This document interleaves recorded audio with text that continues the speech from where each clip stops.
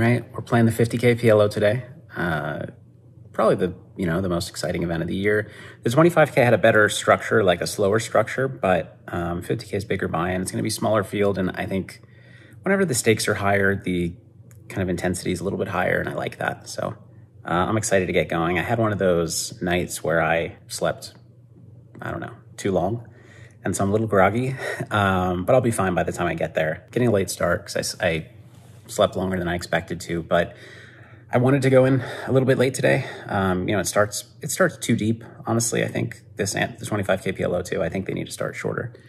And then the levels can go up a little slower to compensate, but it is what it is. I'm gonna show up a little bit late and just be ready to play. So keys for today. One, I wanna be tight-ish, aggressive pre-flop. I think getting pots heads up, so doing more 3-betting than I otherwise would, I think is very valuable. I really like playing heads up pots as opposed to multi-way pots. I just think there's more room to maneuver. So stay disciplined, but be willing to put in some aggression. I think that also works because, I mean, the higher the buy-in, obviously, players who can afford the higher buy-in are more likely to play the higher buy-in, but there's still going to be some people who want to play because it's a good event and they'll stretch a little bit and have more pieces sold and be a little bit more timid, I think. And so anytime you can increase the intensity in spots like that, increase the pressure for them, I think it works out better. And then the second key is just to hand read. I spoke about this in the 25K PLO, but just not just projecting, not either A, projecting how I would play onto them, or B, just trying to play my range in a way that's balanced. I think I want to be unbalanced in favor in spots, well, in most spots, essentially, because I think I can make some pretty good assumptions about where people will underfold or overfold and underbluff or overbluff. And if you can identify those, but you're not taking advantage by adjusting your game, then what's the point of identifying those? So that's going to be my 2 goals for today. And I guess we're going to have a third key. It's just to have fun. It's going to be a really fun event. And I think I will play my best if I don't want to say not taking it seriously, because I'm obviously going to take it seriously, but if I'm relaxed and having fun, not worried about making a mistake. At the end of the 25K PLO tournament, in that video, I kind of agonized over a play that I made at the end, which I still don't know if I like it or not, but it was a play for like, I don't know, 10 big blinds in EV. It's like nothing. It's just that when you get deep in the tournament, every big blind feels like a lot of chips because it is a lot of chips, but just trying to maximize my EV and not beating myself up over potential mistakes or worrying about making potential mistakes. I think that's going to serve me well today. So that's the plan. I'm going to go get ready and get to it. All right. So you don't know this, but so I tried another mic the other day, and for the majority of the ride, it was super distorted. It basically works while I'm not in motion, but if the car's moving, it's a disaster. I ordered another mic that probably also won't work, but it was supposed to be here yesterday and it's not here. So we're dealing with the subpar audio quality while I'm in the car. And I'll just keep these car segments short. I don't have too much to say today anyways. I'm just looking forward to playing. It's 4:15. The tournament started at 1. So getting there at I think actually the perfect time for where the blinds are still low enough that I have, I don't know, probably 150 big blinds to start or something. Which, yeah, I think that's perfect. Starting with 500 is just silly, I think.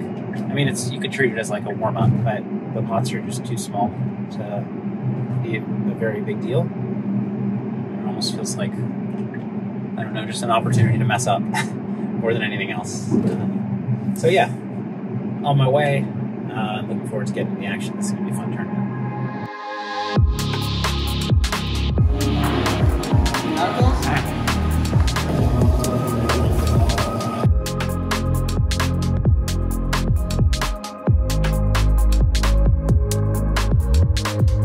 Hey everybody, off to I mean a good start, but it's still like I showed up with 300K chips and blinds were 600, 1200, so it's still pretty early, pretty deep. I really only played like 3 hands and only one of consequence, where I hijack raised to 3K at 1,000, 1,500, so min raise. I made a 10K on the button. Pot would be 11.5, but I just didn't feel like bothering. So I made a 10. He calls. I have ace, king, 10 deuce with nut diamonds. Flop is queen, 7, 4, 3 diamonds, so not bad. He checks. I bet 6K into what, 24, which I think is good. Like, you should use a small sizing there, and I think a couple of strategies could work. I could bet with most of my range, or I could do a lot of shit. Like, a lot of things work there, but I would not use a big sizing. It's really tough for him to play against a small sizing out of position with 3 streets to come on a board like that, where, you know, ace of diamonds is such a key card. He's often not going to have it.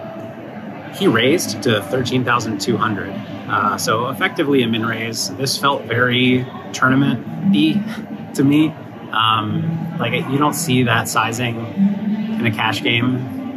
I mean, you don't see a lot of raising in general, but effectively, like, I felt like he had a hand that, like, could have maybe called or just barely couldn't call, but didn't want to. Like, I thought he was bluffing most of the time.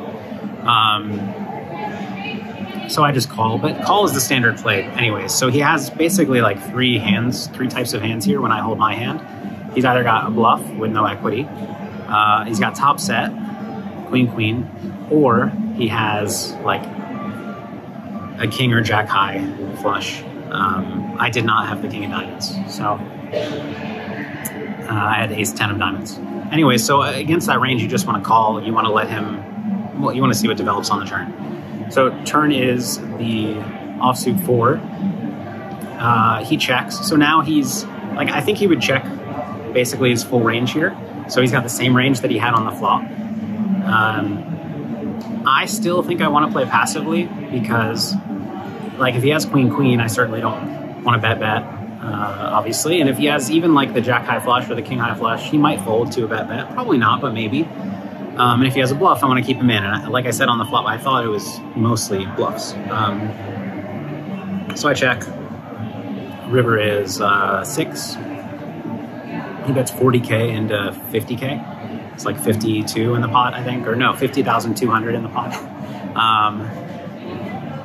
Why was there 200? I guess it must have just been 50K in the pot.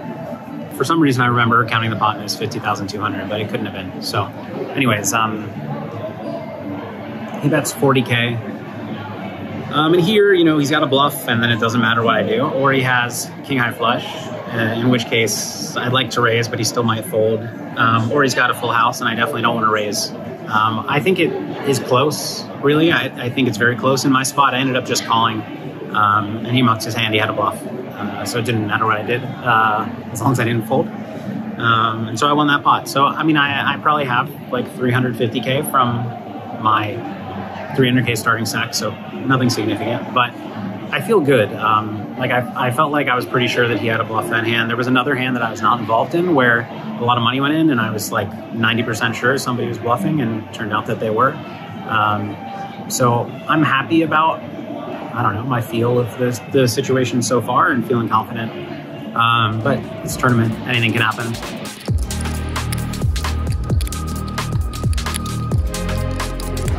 All right, so I gotta be quick because I'm rushing to dinner. I actually got it all in 3 times during those levels. So the first,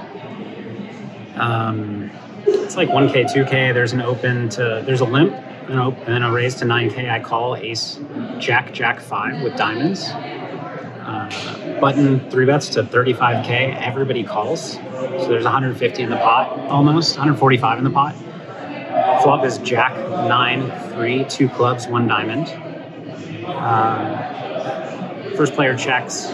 The initial opener pots for, 140. He has like 180 total. I shove, fold, fold. He has queen, queen, 8-4 with clubs. Turn is the ace of clubs. River is the 10 of clubs. He actually made a straight flush. with Jack 9 of clubs on the flop. So I lost that. I was down to 120. At 1,200 blinds, I open under the gun, king, 7-5 with diamonds, under the gun +1 calls. Everybody else folds. Flop is 10, 8, 4, rainbow, 1 diamond. I check. He bets 7K into 20-ish, like 19, yeah, 20. I call. Turn is a deuce, bringing 2 diamonds. I check. He pots. He bets 30. It wasn't pot. So he bet 30 into like 34. I shove for 105 because if I'm beat, I have a lot of outs. If I'm not beat, then he's going to have like some combo draws that I'm doing really well against, like Queen Jack 10-9 or that maybe turn diamonds. I mean, I'm not doing fantastically well, but pretty well. And also just playing the river out of position with pot size, like stack size of less than pot, is just going to get uncomfortable on a lot of rivers. So I'd rather get it in now, protect my hand, not play the river out of position.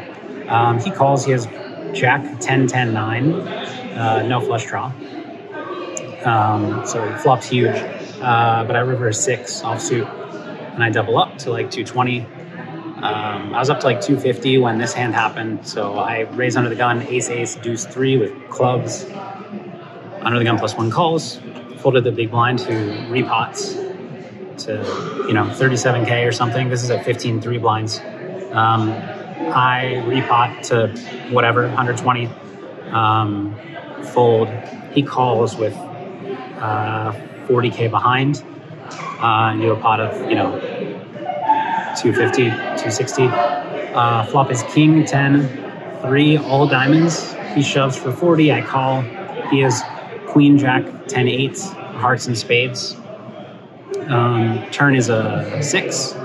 River is a queen, so I lose. Now I have 85K on dinner break. So got to run to dinner, hoping this next few levels goes better for me.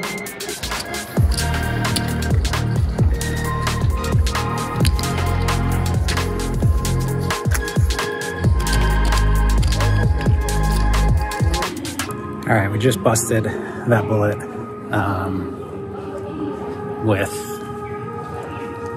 I had 10 big blinds. I got all in with, it was actually pretty nice. I could quadruple up with Jack 8-6 against Ace 8-6 and King Jack 4, which with the pot odds, it was a pretty good situation. We got to fold somebody out pre, but yeah, I'm just gonna re-answer now.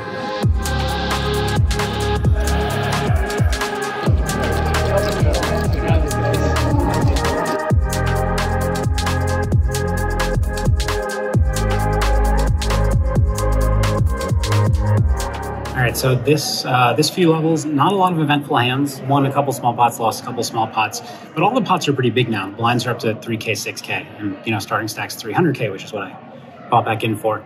Hand came up, I open cutoff with king 10-8,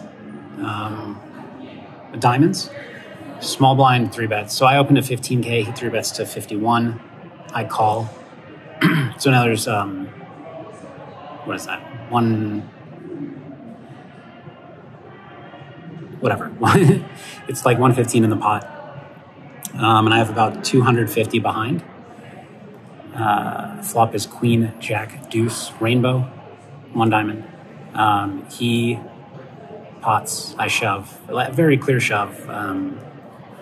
This is not like a aces only to 3-bet spot. He's going to have a lot of like Jack 10-9-8 and Ace Queen XX. So I'm actually pretty happy with the flop in my hand. We get it in. He has Ace King 4. He has my diamonds covered, I think, but turns a 9 for the straight, and river is unfortunately 10. So was looking good to double up, but instead busted out with 5 minutes left in the level, and so this is the last level to rebuy. So gonna use my final re-entry now and get back in there and hope for the best. We're gonna come back to 4K, 8K blinds with 300K stack. So relatively short poker, I'll just do what I can and can't control what I can't control. So looking forward to getting back in there, despite, it not being a good day thus far.